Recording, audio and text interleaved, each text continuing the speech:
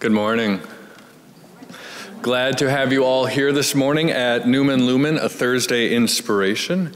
And Eden, thank you so much for your beautiful music to begin this morning with. That was Eden by herself. She switched her order of her program as Austin was coming from class still. So that was Great is Thy Faithfulness, and she will conclude a little bit later with My Lord, What a Morning.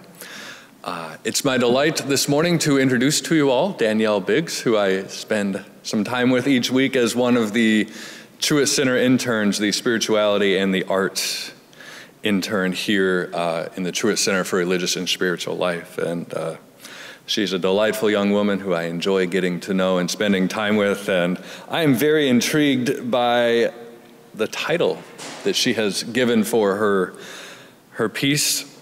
Guess what? I Love You, a story about a girl on a mission to laugh, live, and love. So Danielle, I look forward to this. Danielle Biggs.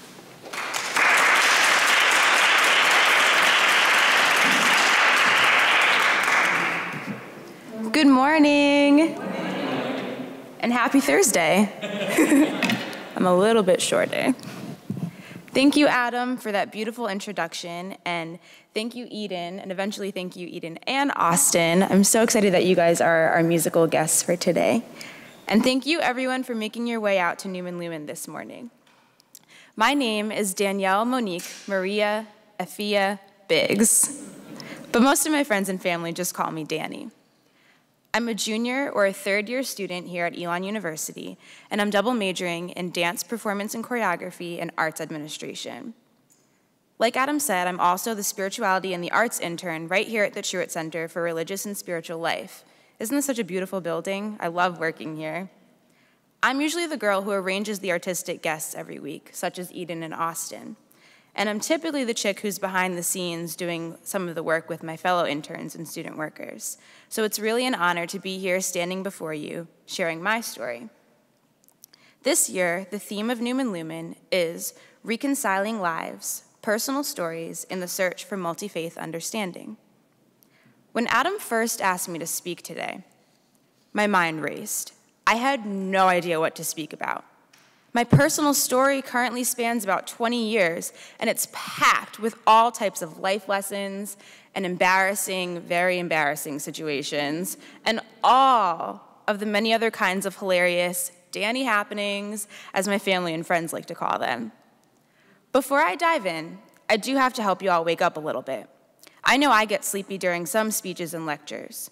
This is something that I learned while studying abroad in Ghana this January. That basically means I have something to share, to which you respond, you're ready to listen. I'm going to say 3 things in the language of Ga. It's a traditional language spoken in Ghana. And after I say each, I want you as loud as you can to yell, "Yow!" Okay? Let's try it and say yow. 1, 2, 3. Yow! That's good. All right. Cha omanyeba. Yow! Cha omanyeba. Yow! Cha cha cha omanyeba. Yow! Fabulous. Thanks. Just something I had to do. So let's go. My story, my life, and all of our lives, I believe, are just that, stories. Now, I'm the type of girl who loves personal life stories. I learn from them, I laugh at them, I relate to many of them, almost all. If we had all the time and the resources and the means to just sit here all day and swap life stories, oh my goodness, I'd be so excited. But to be honest, I have to run to my sociology class after this, and I don't think my professor would enjoy that. So I figured while I'm up here, I can offer you my story. My story begins in what I consider to be the greatest state in the country of the entire United States of America. New Jersey. Sorry, North Carolina. But anyways, I was born and raised in the suburbs of central New Jersey, surrounded by friends, food, family, and a whole lot of love. My mom and dad raised me in a very non-denominational Christian home, where church and religion, and maintaining a strong relationship with God, was and still is everything. I grew up in the church. Church was where I met my first friends at age 0, where I first fell in love with the art of dance at age 2, and where I first gave my life to Jesus Christ, only at age 3. My childhood spent in church chronicles the makings of who I am today. Above everything, growing up in church, and obviously growing up in New Jersey, taught me how to love. Love has never been a foreign concept to me. You see, in the Biggs household, we have a couple of unwritten rules that I learned at age 0 and that you'd learn after only spending about 10 minutes in our humble abode. Number 1, we love the New York Yankees. So if you don't, you can get out. Just kidding, but not really. Number 2, when you walk past someone, say, "Hey, what's up?" Even if you literally just saw them 2 minutes ago. And number 3, above everything, always, always say, "I love you." Before heading to bed, in passing, before racing in the pool, while stuffing your face in the kitchen, like me, before shoveling snow, and say it like you mean it. It's not possible for that statement to be worn out or overstated. This third rule was ingrained in me the day I was born. Even in Sunday school at church, we learned about God's love for us, how we should love others, even our enemies. Love, love, love. For my entire life, I'd been stunned by the element of love. I've had conversations with all types of people about it, what it means in their religion, their culture, their own life. It interested me that love was something that everyone longed for, but at least here in the States, something that makes people a bit uncomfortable, especially when it comes to loving out loud. We walk past each other without saying hello. We ask surface questions and don't really take the time to get to know each other. It's sad. As you may have read in the program this January, I studied abroad on a performing arts and culture trip in Ghana. My professor, Jason Arya, directs his own professional dance company over there called Africa Alive Dance Company. My fellow Elon classmates and I had the opportunity to go on a professional performance tour with his dance company. We performed all around Ghana. It was really a phenomenal experience. During the trip, many people came up to my classmates and I and expressed their love for us. They love for how we danced, love for how funny we were, love for how kind, love for how funny we looked doing their dances sometimes. The outpouring of love from people we had literally just met was overwhelming. People could actually love others just for who they are, just for being who they were. Say what? We were shocked. I remember performing at an elementary school for a large group of students. After the show, my classmates and I were able to dance with the students. 2 young girls walked up to me and asked to dance with me. Of course, I'm a dancer. I love kids. Of course I said yes. To this day, I don't know their names, and they don't know my name. I don't know who their families are, and I don't know what they've done. I don't even know how many times they've gone to get something sweet to eat, even after Mom and Dad said to go to bed. I don't know.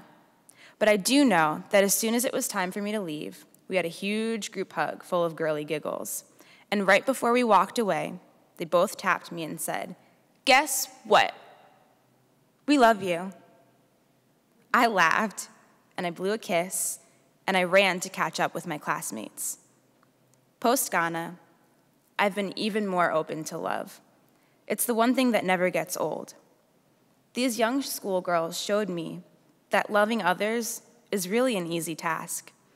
All you have to do is open your heart and just do it. Let me throw back to some of my Sunday school lessons. 1 Corinthians 13, verses 4 through 7. Love is patient and love is kind. It does not envy and it does not boast. It is not proud and it does not dishonor others. Love is not self-seeking. It is not easily angered. Love keeps no record of wrongdoings and it does not delight in evil. Love rejoices with the truth. Love always protects, always trusts, always hopes, and love always perseveres. It doesn't matter how long you've known someone or how well you know someone. It doesn't matter if someone is of a different race, ethnicity, religion, gender, sexual orientation, political party, and even for me, even if someone is not a New York Yankees fan. Throughout my life journey, I've learned, and I am learning, that in this crazy world full of crime and hatred, it's way easier and much more meaningful to just love. So I challenge you. Step outside of your comfort zone. Tell someone you love them. Maybe you love how they dress, or how they smile, or how unique they are. Maybe you love how they make you feel. And maybe you love them for no reason, just to love them.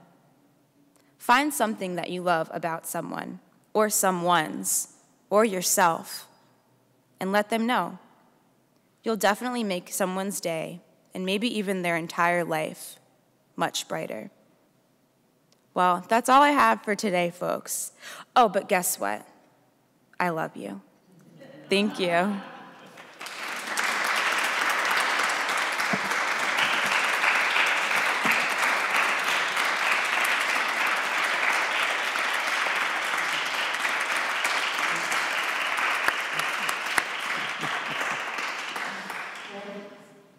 Danielle, thank you, and I think I can speak for all of us when we say that we love you and we love what you're sharing with us, so thank you so much. After we're done here, there are refreshments out in the entryway, and I call your attention to a few things going on in the back of your handout. Tomorrow night in here, if you need something to do, there's a Lunar New Year celebration full of food from different Asian cultures. Saturday night, there's a mystical poetry night.